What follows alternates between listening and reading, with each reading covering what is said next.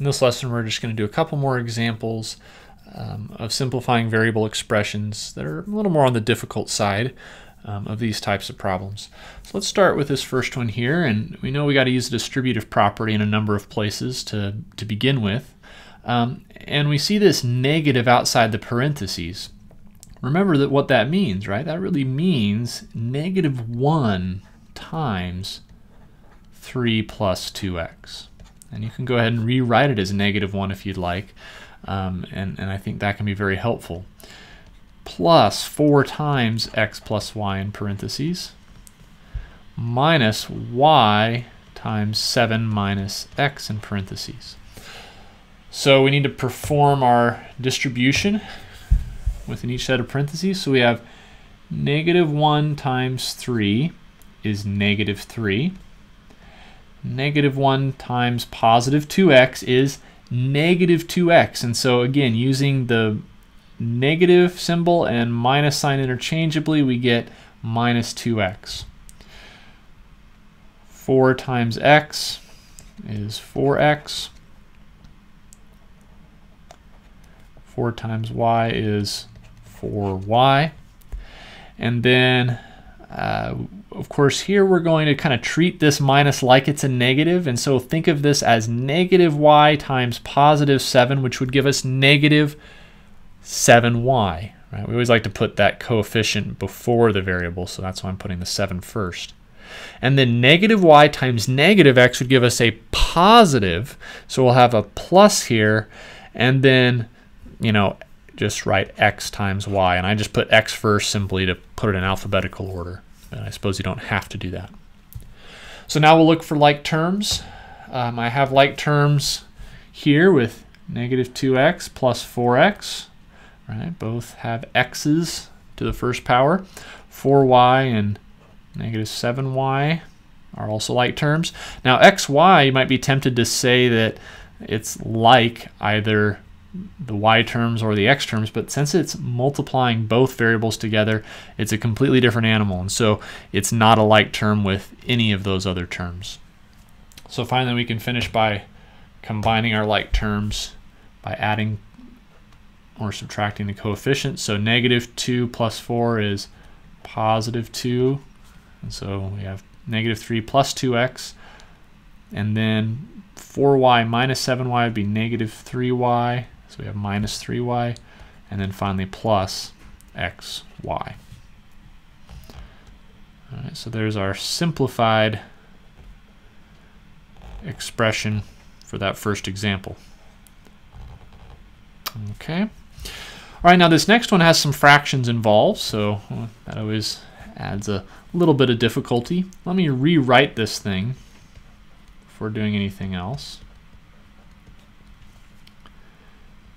Give myself some space.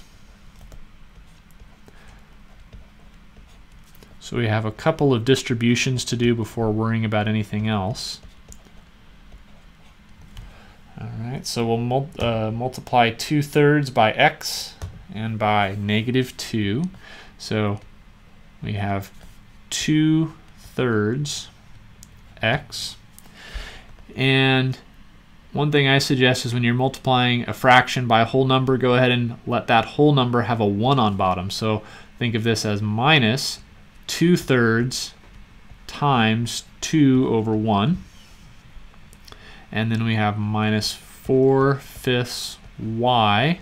And then a negative times a negative will be a positive. And then we have 4/5 times 3 over 1.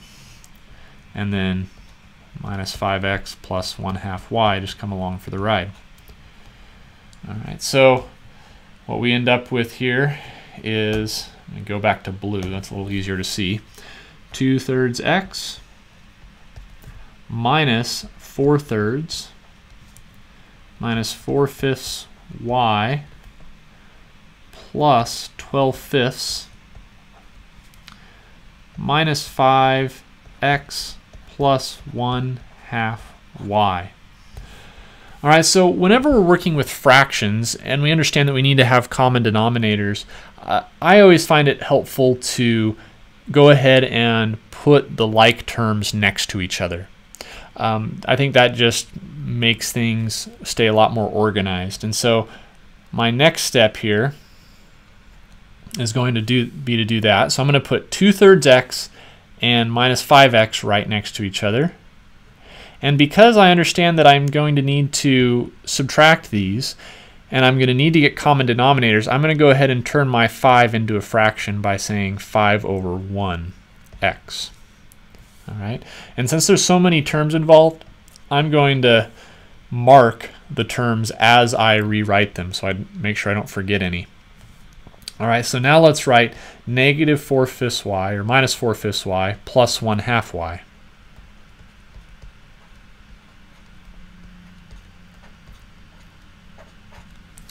And then finally, negative 3/4 or minus 4/3 plus 12/5. Okay.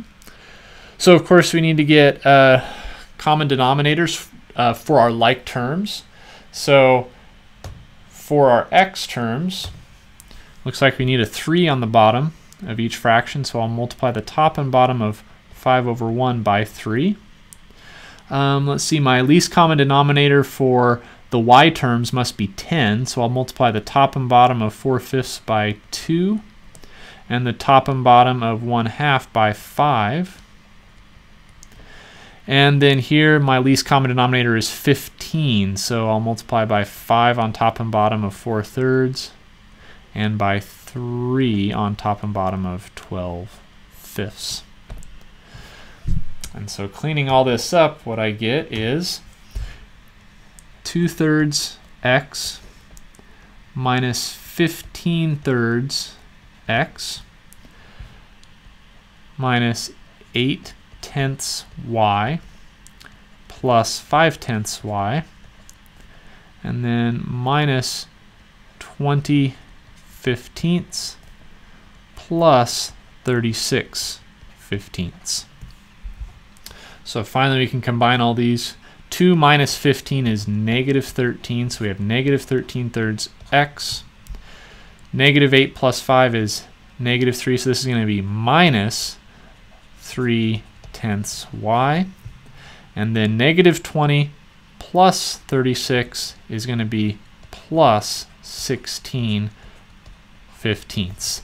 And again, as I've said before, in an algebraic expression, we're always going to stick with improper fractions. We'll never turn those improper fractions into mixed numbers.